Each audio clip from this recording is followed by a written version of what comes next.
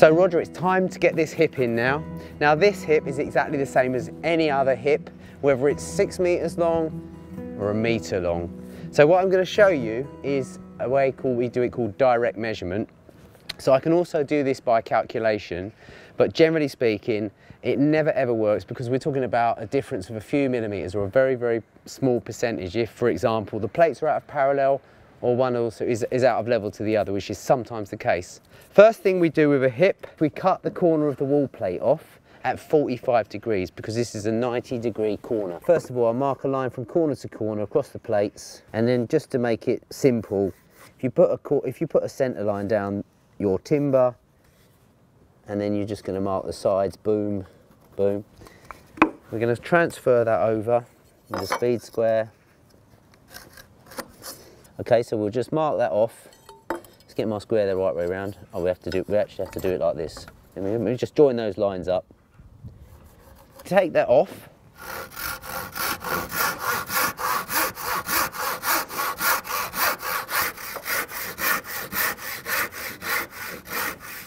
And then what we need to do also is, because the plumb cut on the hip is going to knock down into those blocks, you can do a little bit of adze work with the back of your saw, enough for our hip. All right, sight that through. Perfect. Obviously it's a concrete block, you're going to have to get your angle grinder out. But there we have it. The next thing we do, using the same offcut of timber, mark a shoulder on the 2 last rafters. So these are the end common rafters. Same again, you're just going to run that in there, and you're going to run a mark there, and you're going to run a mark there.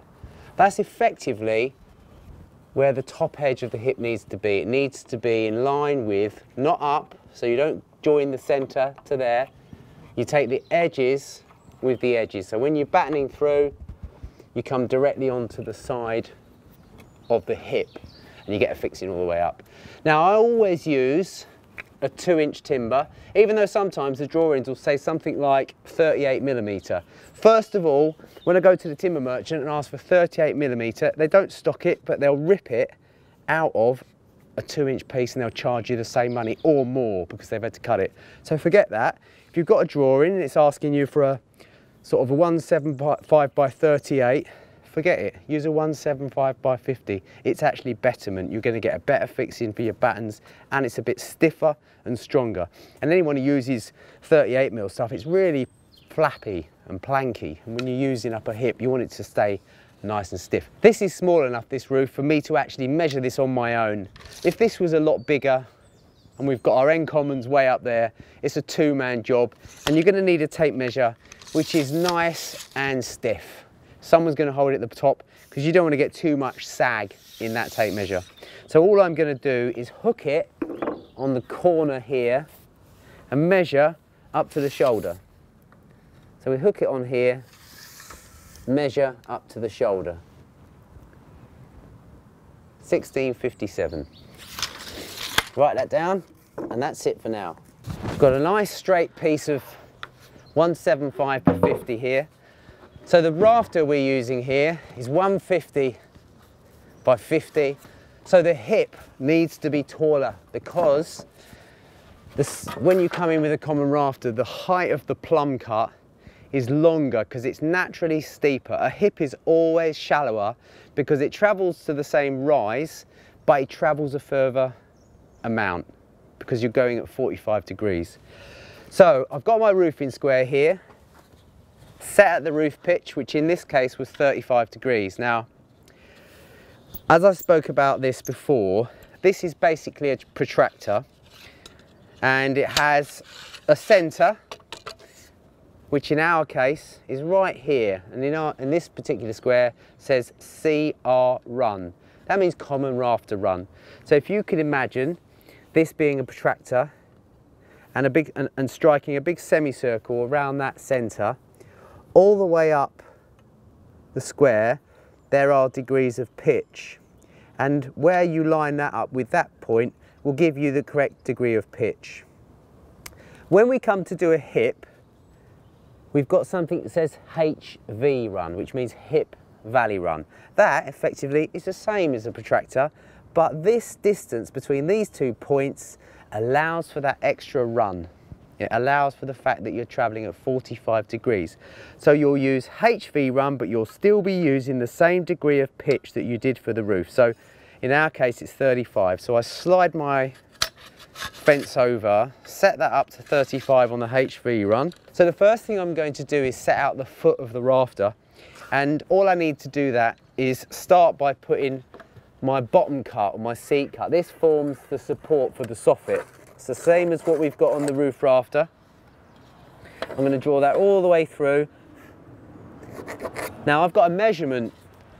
So yesterday I worked out with the drop. So from the top of the wall plate to the underside of the soffit. In our case, that comes into the heads of the frames.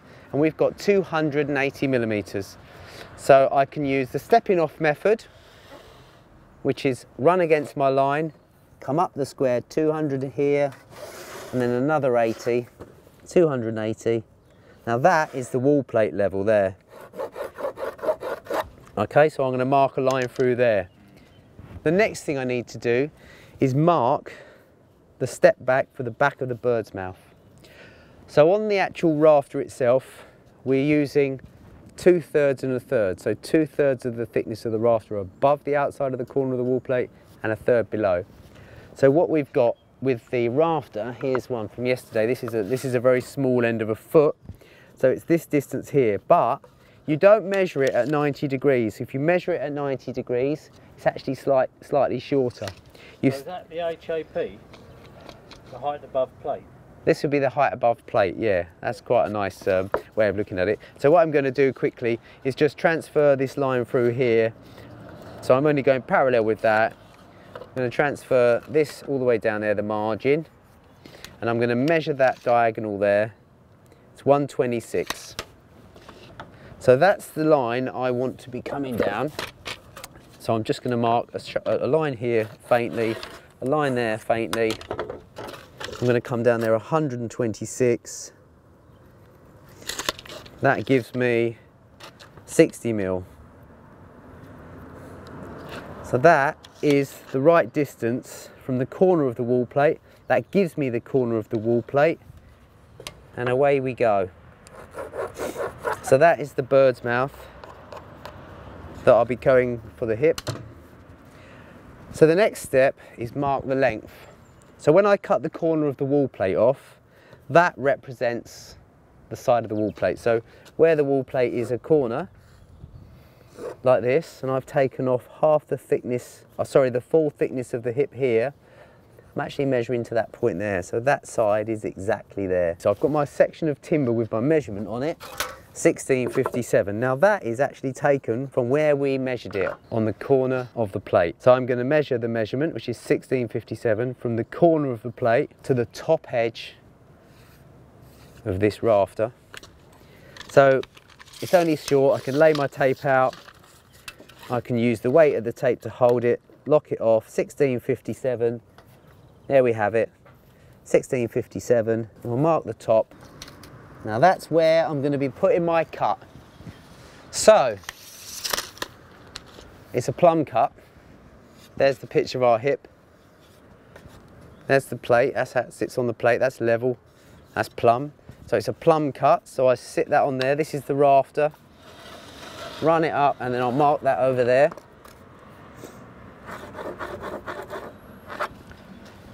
Then, I'm going to transfer that to the other side as well. So we are going to square that across.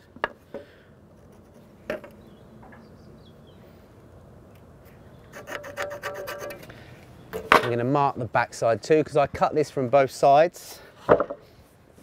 See, one of the only rafters I will cut from both sides. Because it's 45 degrees. It's exactly that. I'll break this off first. Is that saw you've got there? Is that a this? dual voltage one? Yep, this is the dual volt. So I've only got a 5 amp hour or a 2.5 amp hour. So it's 5 amp hour at 18, and it's 2.5 obviously at 36. Right. And this is a brushless saw. really light. It's 4.3 kilos. Has it got enough guts to do a job like this? Do you know what? I've been breaking out. This is quite wet, this timber. It was stacked outside, a lot of rain last week. It's drying out pretty rapid. But, and also it's very cuppy as well. See the cup in it? Yeah. It's really cuppy. So what you find when you're running through with a circular saw, if you follow the cup, as you're coming out the other side, it sometimes binds. So you might hear it sounding a little bit, but actually after you use the circular saw over and over again, and you can see a cup, sometimes you actually just know intuitively to glide across the top of that, if you know what I mean? Yeah, yeah. Because you can feel it. So I think it's just practice, really. So we'll break this out. We're just going to break this bit of stock off the end here. Let's give myself another block underneath. You'll see it probably bind up here because, as I say, it's really, really quite wet, this gear. So he's going to take a lump off of here.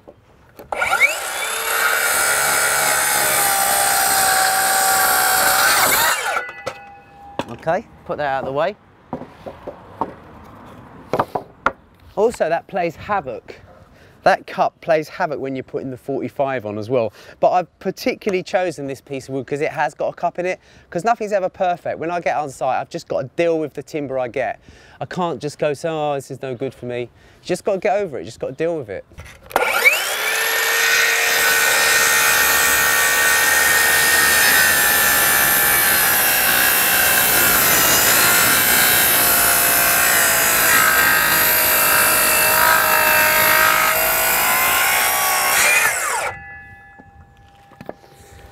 So it's a beautiful cut. It's really, obviously it's got a very new blade, thin blade. You wouldn't want a fat one in there.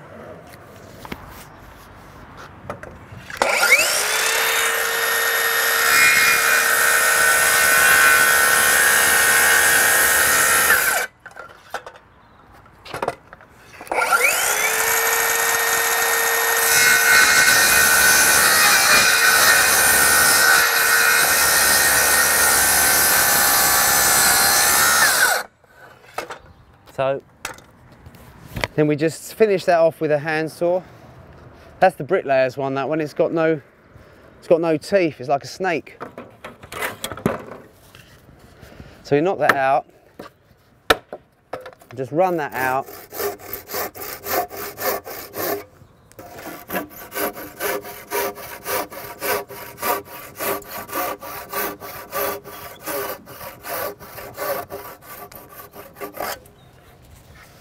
Perfect. Now we're going to cut the end. So bear in mind I have got this bit of cup on this timber. I'm going to put my first cut through the bowie side because it will bind less, and then when I cut through the cupping side it'll be easier for the saw to deal with it. What I'll do is I'll cut through, I'll set the depth so I just only take out what I need to take out.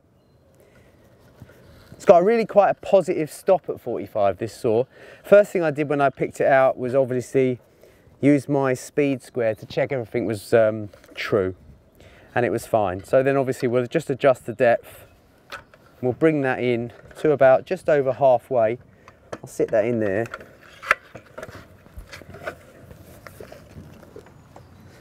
There we go. That's nice. Cool.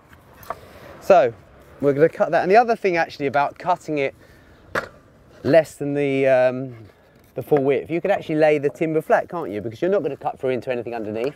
So it's nicely supported and you can just slide through there nicely. So we'll do that now.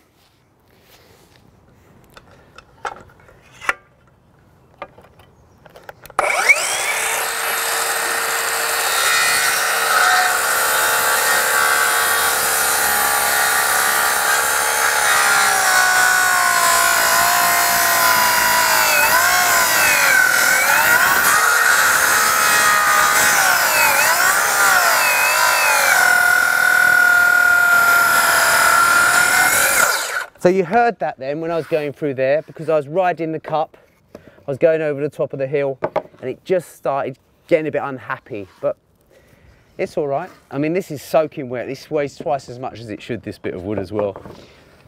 So now we repeat the process on the other side. One thing this particular saw has got is amazing access to see the blade. So when I'm standing here, and I'm cutting this cut, I'm looking directly down. I'm not doing this, I'm not doing that. I'm looking straight down, my body's nice and straight. So where's the axis? So look at the space around the blade, it's amazing.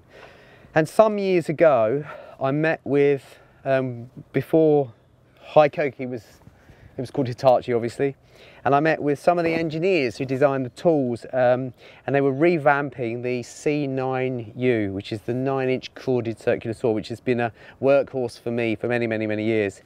And we discussed about how I use the saw and the fact that I never really use the guides at the front. They're okay for just roughing out and doing some rough work, but actually I like to see the blade.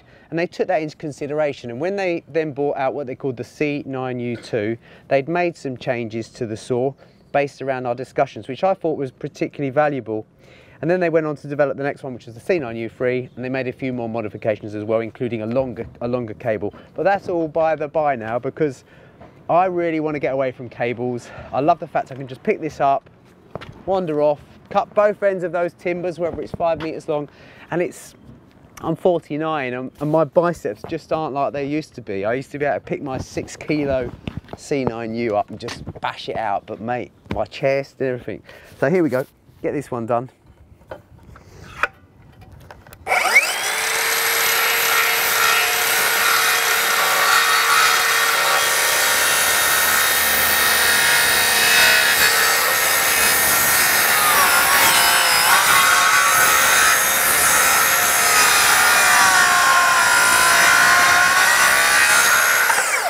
So there we have the cut, what it looks like, and this is the end of the hip. I'll just offer that up to you so you can see it. There we go. Imagine it going up in the roof, and it fits against your last 2 rafters here. All right. Right, let's give this a go.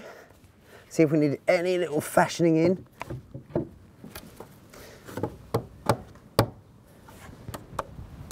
Pretty pleased with that.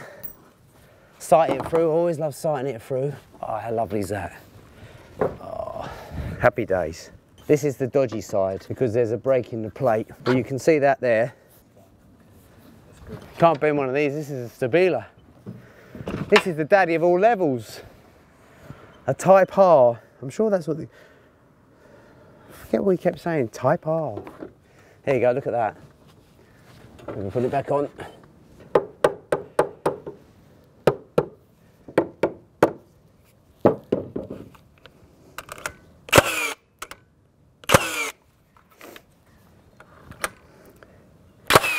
Then the next nail, the nail at the top, acts like a wedge or a, how can I put it, like a pin.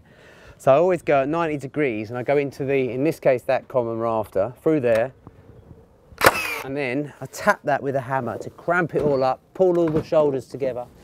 Especially here where I had a bit of a cup in the timber, just give it a little tap.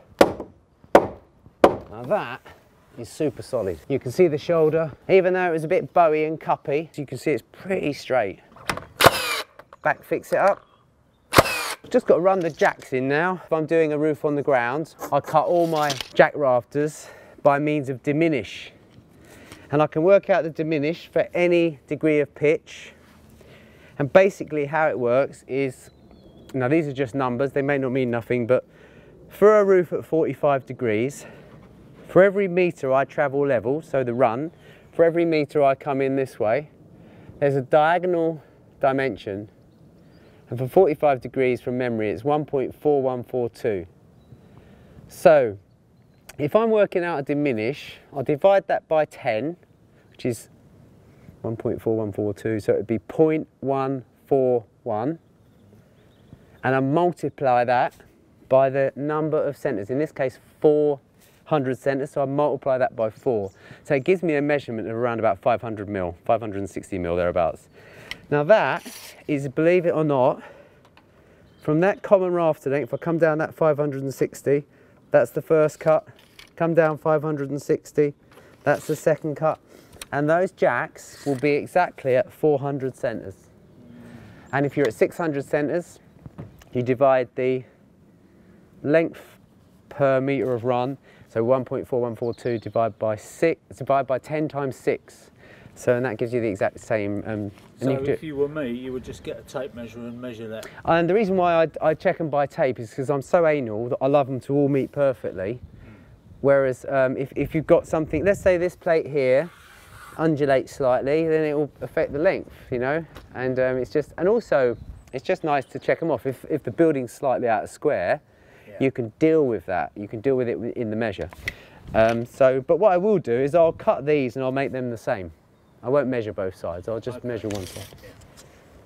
So I'm measuring to the plate, 873 we'll call that. Write them on the plate as well. I find if you write something down in life, you don't forget it. I'm not suggesting you remember all these measurements, but 390. But the biggest mistakes I personally make, let's say it's 873, I might cut it 837. Purely, it's like lack of concentration or dyslexia. Yeah. Bit of that as well, but numerical dyslexia. Yeah. The other thing I would do, the mistake I know I'd make, is when you're cutting this one. Yeah. Is that to the short side or? No, it's always to the long side. So when you saw me hanging my tape over there, centre to centre, measuring to 400, so it's that side, and it's that's the point, yeah? So when I'm down on the bench, I've got to make sure the bird's mouth is the right way around to mark that side, yeah? And there's a side I favour for the saw as well, so I always cut that side first and use the reverse cut for the other side.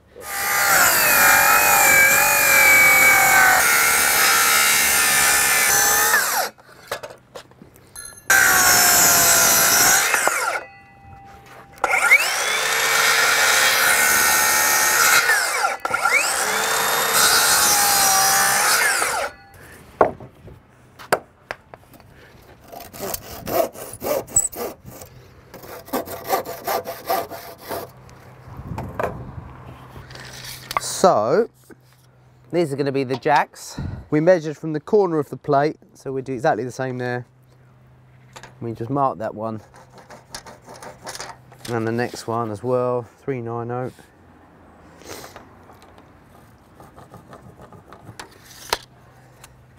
Reset the saw. On the common rafter A run, 35, because this is the same as the rafters, same plumb cut, same seat cut. And we mark a plumb cut, simple as that. And there we have it. Now we're going to break them out. I'll break this one out first. Now we're going to see how we get on with this saw all the way through at 45. So incidentally, when you're cutting a jack, providing that your roof pitch is equal on both sides of the corner, and providing that the roof pitch is under 45 degrees, you always set your circular saw to 45. And that will always give you the right angle. Because if you think about it, if you're looking down on the roof, it's just a square corner.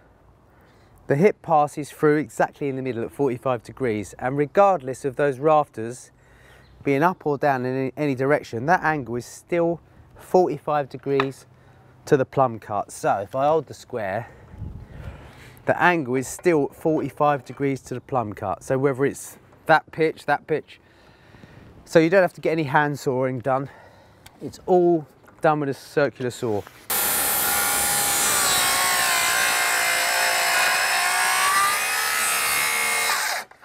Didn't quite make it through there. Pretty close though. So there we have it. And that's the rafter here. Let's get another little piece there. And so that's your hip that passes through at 45. Now, put that to one side. Let's break the next one out. Oh, tell you what, I reckon we've got a bit more on the depth for that. Let's give that a go. I reckon we're there. I say I've done it before and it was fine, so let's give that a go.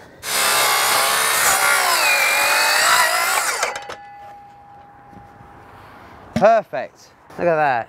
Is that a nice jack cut or what? Or compound cut? We've got to cut a pair of jacks for the other side.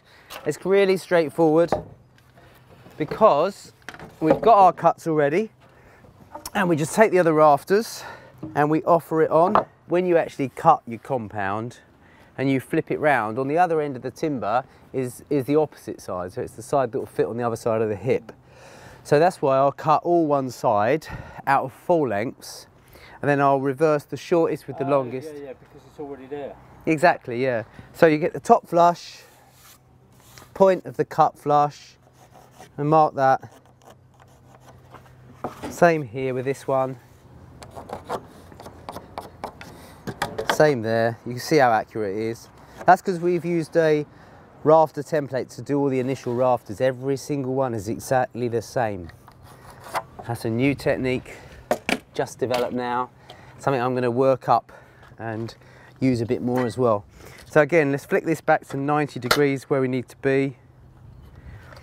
Depth's good, and we'll blast those out freehand now. Cut both those birds' beaks first.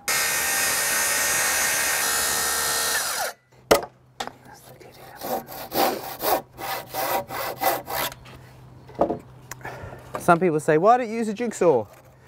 But if anyone who uses a jigsaw, unless you've got the Mafel jigsaw, the blades go all over the place. It's just, oh.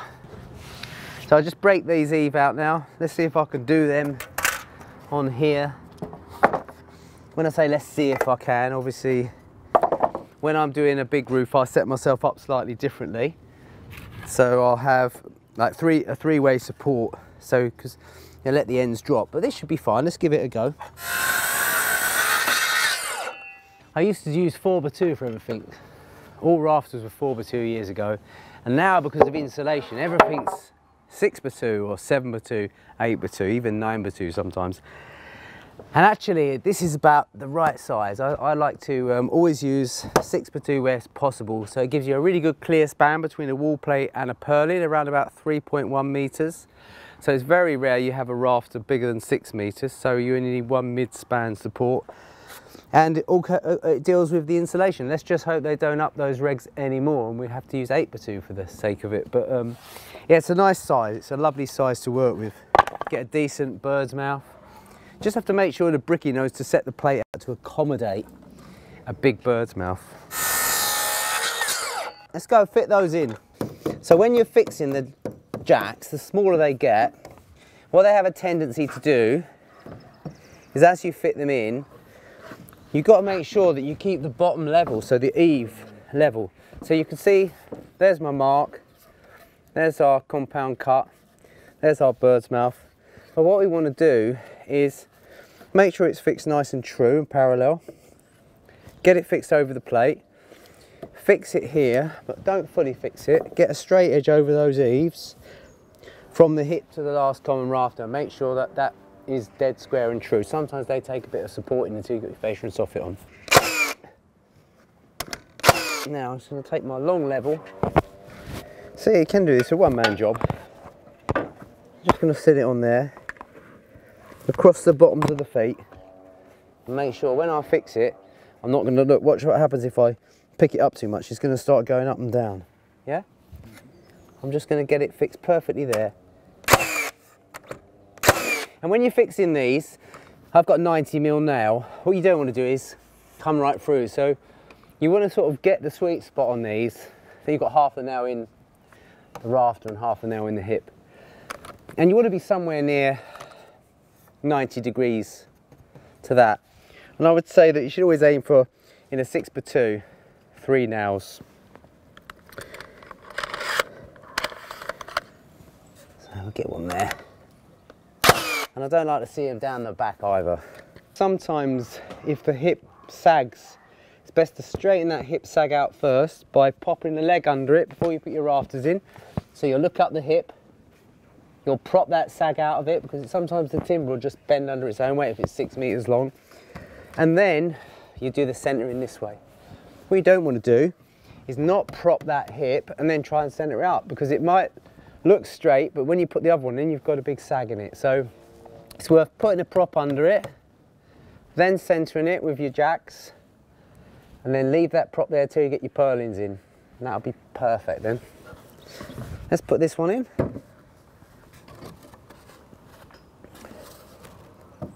So you see that these meet at 90 degrees. So we measured one side, but we've cut for both. I'm just going to take my tape and parallel that up. I've not got a mark on the plate yet.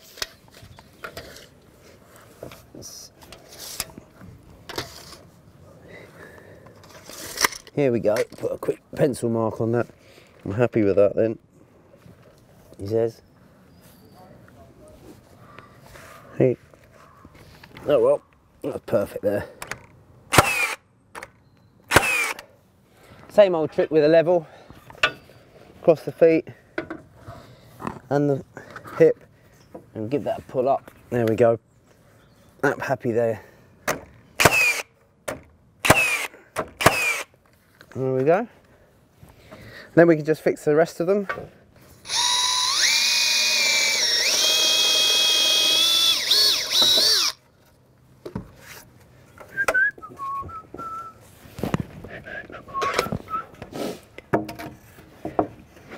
I'll talk to you about that hammer in a minute as well, because you know what it is, don't you? Yes, framing hammer. Yeah, it's the California framer. When I first got it, it was a bit like a comedy hammer, because it was, well, I'm only small, aren't I, so it's like the length of my arm.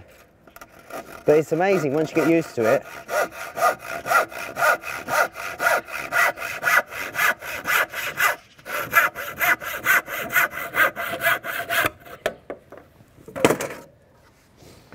Okay, that's pucker. Give that a little tap up.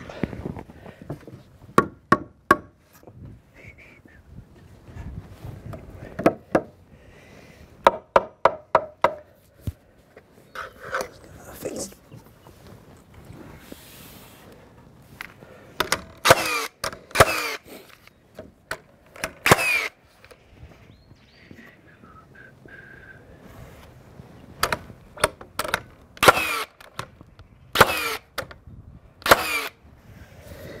See how they meet on the hip. Obviously, if you've got two different pictures, that never works.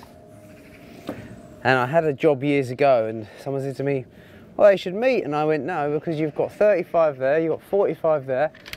Oh, I said, "Oh." 400 centres. Tap that over.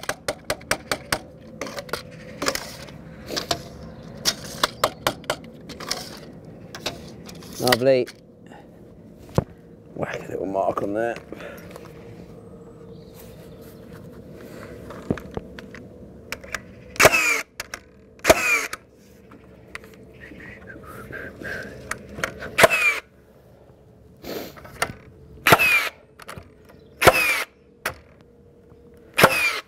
Okay. That's your jacks.